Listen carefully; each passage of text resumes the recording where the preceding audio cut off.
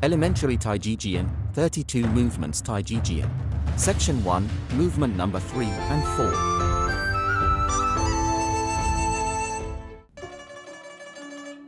Movement number 3, crouching stance horizontal sweep. 1. Turn the upper body back to the right. As the body turns, the sword hack backwards to the right arm aligned straight with the sword, the left sword finger positioned at the right wrist. At the same time as the body turns, the right knee bends forward, and the left leg lowers backwards and sideward to the left, and straightening the knee. Look towards the tip of the sword. 2. Turn the body to the left. The sword finger of the left hand change to reverse pointing and moves from the front of the body along the left rib to the back and upward to the left in an arc and position at the upper front of the left forehead, with the palm facing upwards. The right hand holding the sword, turns to the palm facing upwards, and sweeps the sword from the bottom to the upper left. The force is exerted at the midsection of the blade. The sword is at the chest level, while the body is turning. Bend the right knee into a half crouching stance. Without stopping the movement, gradually shifts the center of gravity of the body forward, the left toes turning outward. Bend the left knee, turn the right toes inward, and straighten the right leg naturally, and form a left bow stance. Look towards the tip of the sword. Keynotes. The above two breakdown sub-movements should be executed continuously. When performing the bow stance, keep the body upright.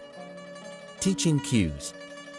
The trainer should draw attention to the trainees that from the single leg stance reverse thrust to the crouching stance horizontal sweep. Firstly, the knee should relax, and at the same time, the turning of the waist and the landing of the step should be well coordinated. The left sword finger reverse pointing and the turning of the waist should be well coordinated. When sweeping the sword, the blade should be kept parallel to the ground. Movement number 4, right horizontal backward draw.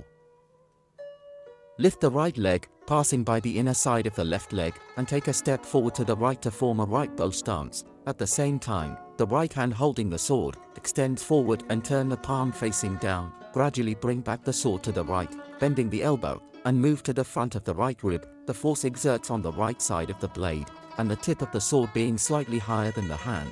The left sword finger lowers and positions at the right wrist. Look towards the tip of the sword.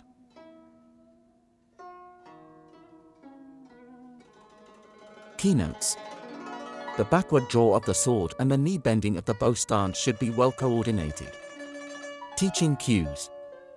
The trainer should draw attention to the trainees that when stepping forward, the 2 feet should not be aligned in a straight line. The backward draw of the sword and the slight right turning of the waist should be well coordinated.